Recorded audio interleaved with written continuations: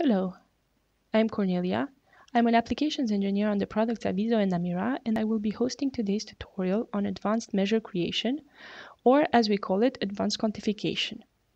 This quantification is performed via the label analysis module.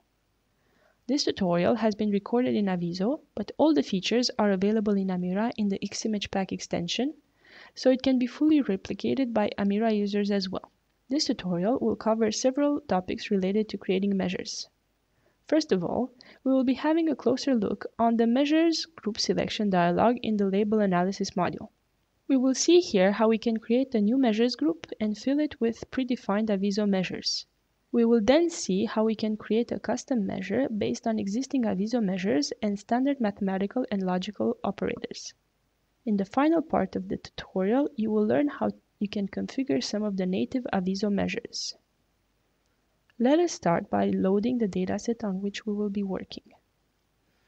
We will have to go to the Avizo installation folder, /data, /tutorials, /multicomp, and select the dataset cellbodies.labeledregions.am.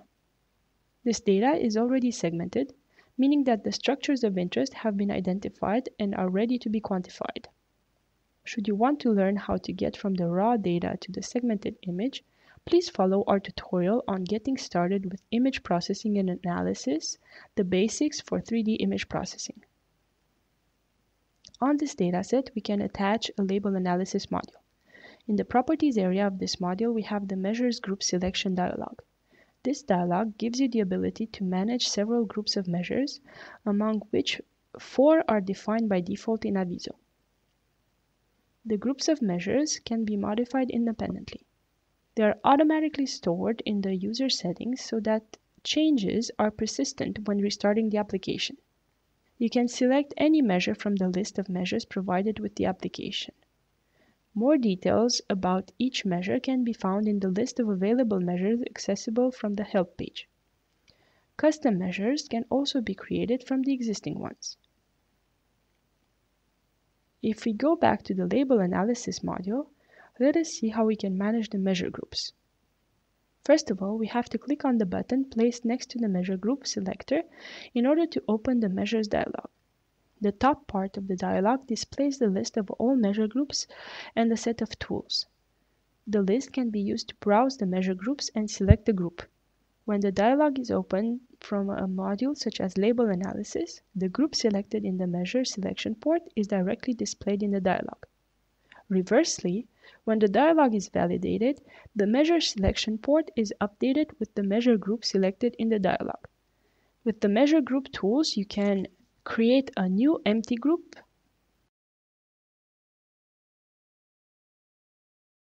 save a group loaded from a project file or a script. Groups created from a GUI are automatically saved. Copy an existing group into a new one. Rename an existing group. Remove an existing group. The 4 default groups are not editable. Nevertheless, you can copy them with a new name and edit them. These 4 groups are the basic group, used for 3D images containing measures of volume 3D, area 3D, barycenter X, Y, and Z, and mean.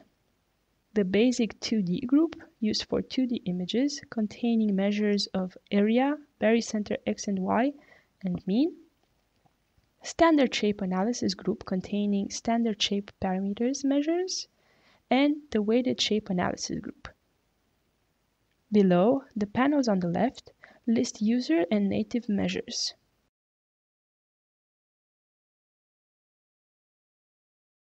The right panel lists the measures selected in the current group. To add a measure to the selection group or remove it, just double-click on it in the list. To add or remove several measures at once, select them and use the central buttons, right arrow and left arrow. The delete key shortcut is also available to remove the selected measures.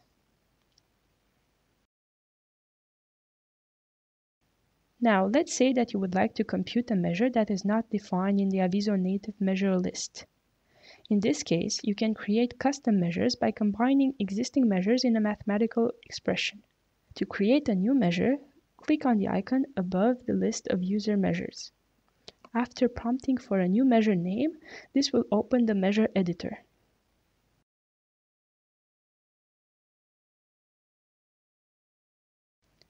Once created, new custom measures are listed in the user measure list. Some tool buttons are available next to each user measure to re-edit the measure expression, save it if the user measure has been loaded from a project file or a script, or remove it from the list.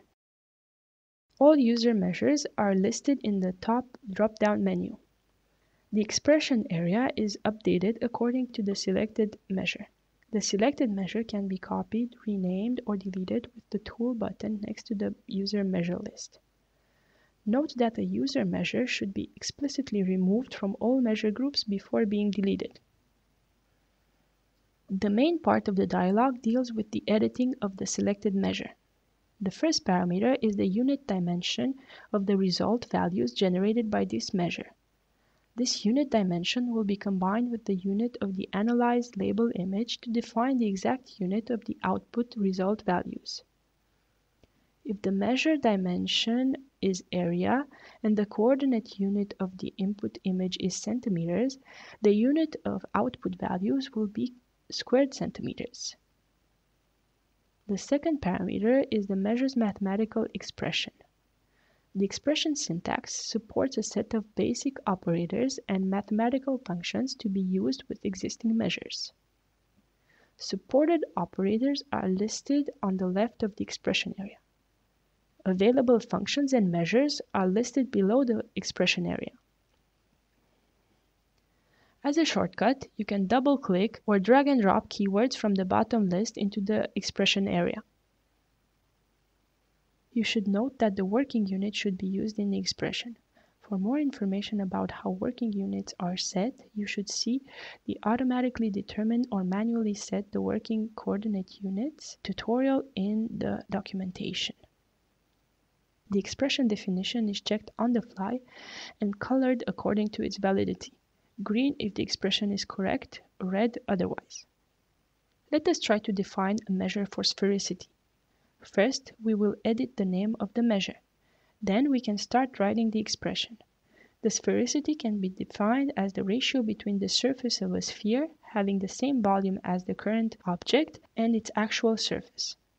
Thus, we will be defining this measure based on the native measures in Avizo, volume 3D and area 3D. From this, we can define the sphericity as 6 times volume 3D to the power 2/3 multiplied by pi to the power 1/3 divided by area 3D. Please note that we have used the constant pi that is predefined in Avizo and listed on the left side of the window. You have certainly noticed as well that as we were writing the expression, when it was not valid, it was colored in red.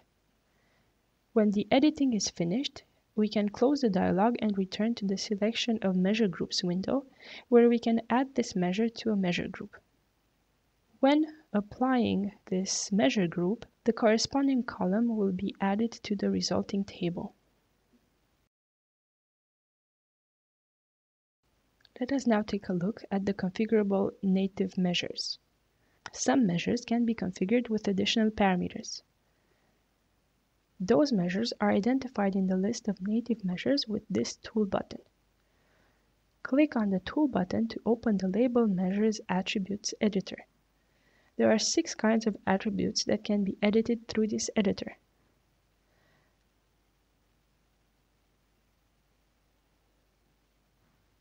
Foray angles for Foray 2D measures which perform measurements on XY plane along a given number of diameters of each cell. Angles are uniformly sampled on the range of 0 to 180. By default, there are 10 angles every 18 degrees.